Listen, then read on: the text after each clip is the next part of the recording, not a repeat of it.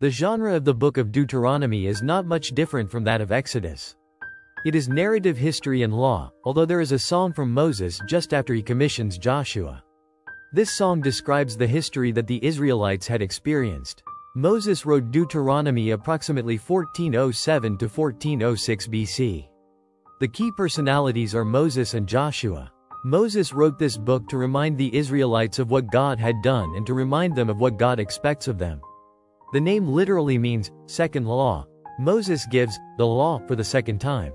In chapters 1 to 4, Moses reviews some of the details of the past history of Israel, such as the Exodus and the wandering in the wilderness.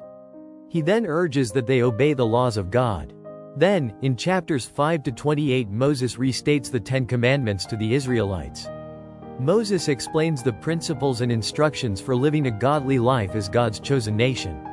These include how to love the Lord, laws of worship, laws regarding relationships, like divorce, and also the consequences and penalties if these laws are broken. Chapters 29 to 30, there is a move to commit themselves, as a nation, and to stand apart unto God. This consists of not only knowing the many laws that God has commanded, but also obeying them and placing God first.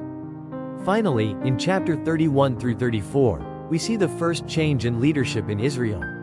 Moses, the one who has been leading them the entire time, hands over his authority to Joshua and commissions him.